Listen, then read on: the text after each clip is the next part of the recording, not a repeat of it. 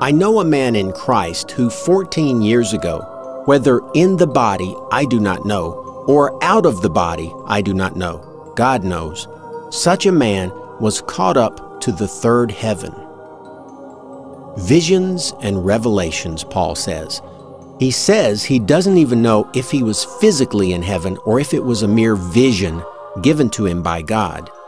But he allows for the possibility that it was a vision, a glimpse of heaven put in his mind by God.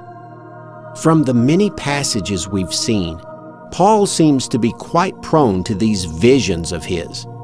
And given this fact, we have quite a good precedent to conclude that his list of appearances in 1 Corinthians 15 are also visions, a gift, as it were. They saw Jesus, but it was a vision of the risen Jesus. God was revealing Jesus to them at various times. This would mean that this passage in no way corroborates the Gospels, but rather contradicts them. And it also calls into question whether the earliest Christians had seen anything more than the product of their own fevered imaginations. So, it seems we have a few options here. 1, the entire passage was written by Paul, and he intended to mean a physical appearance by Jesus. But this contradicts the Gospels and Acts, and it seems to contradict Paul in several other places. Plus, would Paul ever have referred to the disciples as the 12? 2, this entire passage is a later insertion by someone other than Paul, but the problem there is that the language matches Paul's very closely, and the continuity from verse 2 to 3 and from 8 to 9 seems intact, and there are no manuscripts without the passage.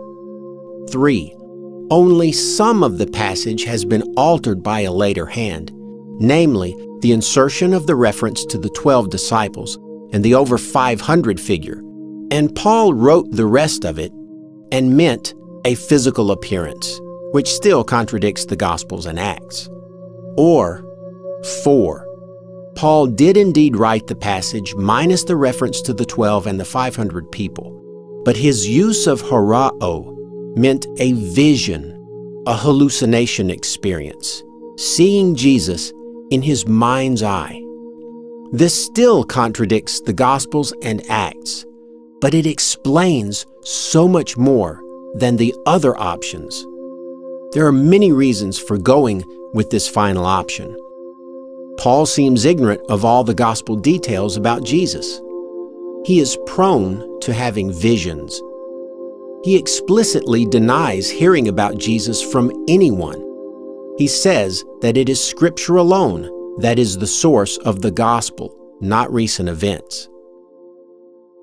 But now what I want to do is look at the passage after we remove the parts about the 12 and the 500. For I delivered unto you, first of all, that which I also received, that Christ died for our sins, according to the Scriptures, and that he was buried, and that he hath been raised on the third day, according to the Scriptures, and that he appeared to Cephas, then he appeared to James, then to all the apostles.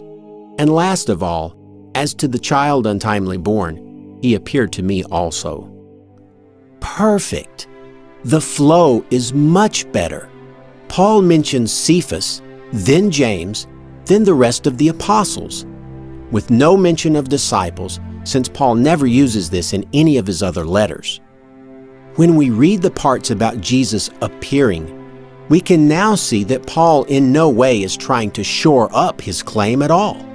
He is simply recounting the visions as they happened to first Cephas, then James, and then the other apostles, such as John, and lastly, himself. And we can see further corroboration that Paul is not trying to shore up the resurrection claim, because in the very next verse, verse 9, Paul talks about his apostleship, not Jesus' resurrection. This also provides an elegant explanation for why Cephas and James are listed separately from the 12 disciples. The person who inserted the reference to the 12 did so without much forethought. He likely read the Cephas line, realized by scanning the next lines that no mention of the disciples was present, inserted the very short line, "then to the 12, which would also imply that the copyist did not equate Cephas with Peter. Then he realized he wanted to continue to embellish with the reference to the 500 people, which may have been, by his time, a part of the tradition. And then he went back into copy mode, which explains why the references to Cephas and James are split and not included as part of the 12 disciples. This was clearly a spur-of-the-moment insertion. The simple explanation is that Paul knew of no empty tomb on earth, because his Jesus was not an earthly Jesus. God revealed the entirety of the gospel to men such as Paul via the prophetic scriptures, such as Isaiah 53 and Psalm 22.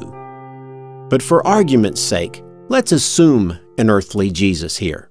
With so many issues plaguing this passage, Jesus appearing to 12 disciples instead of 11, Cephas not being part of the 12 disciples, James not being listed among the 12 disciples, the disciples referred to in a very nostalgic, reverent way, hinting at a much later time than that of Paul, the clearly contrived figure of 500-plus believers who saw Jesus, and the physical appearance to Paul, which would put Jesus' ascension on quite a holding pattern, which of course contradicts the Gospels and Acts, combined with the fact that none of it can actually be verified in any way, I ask you, how can this passage be used as any reliable evidence for the claim that someone came back to life almost 2,000 years ago?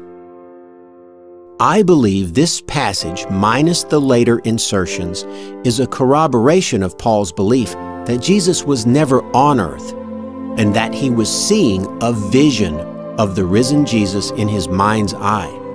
Paul was a man who admitted being prone to visions, driven to seeing salvation from not only the oppressive Mosaic law he found himself under, but from the stinging finality of death itself, a salvation, a gospel, which had been hidden since the beginning of time, a gospel which appeared to him from the pages of Hagias Graphi, the Holy Scriptures.